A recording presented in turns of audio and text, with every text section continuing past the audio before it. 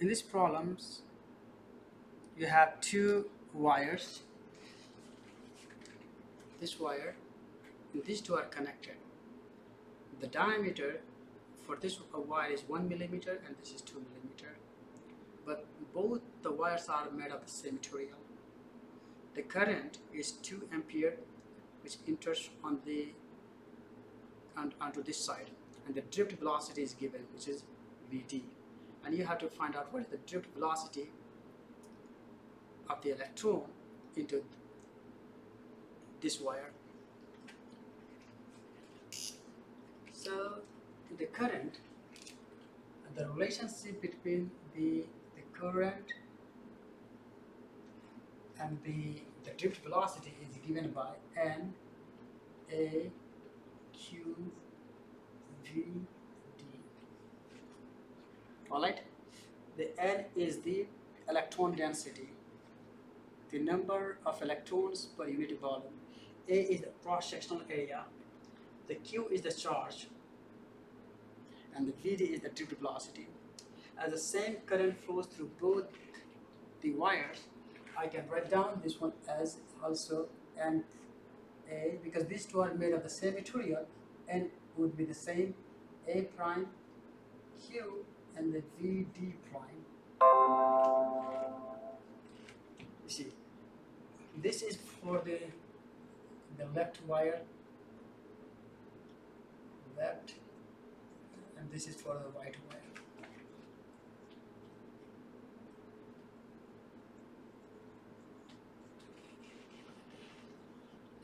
As these two are made of the same material, N would be the same because this is material dependent. The Q is the charge carrier, and the same electron is flowing. The charge carrier in both cases is the same. The drift velocity could be the different. So now let's solve this one. I'm using these two equations to solve now.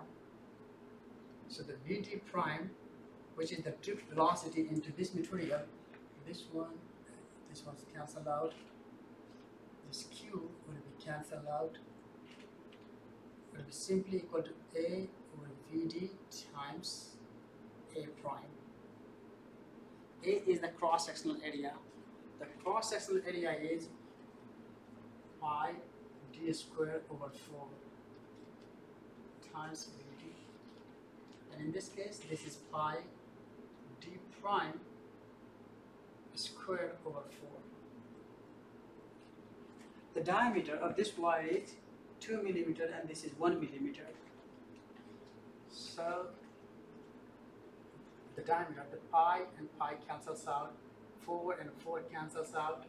The diameter is 1 millimeter, so I'm just using 1 millimeter, 1 square, and this is 2 square, and the Vd. So this would be Vd divided by 4.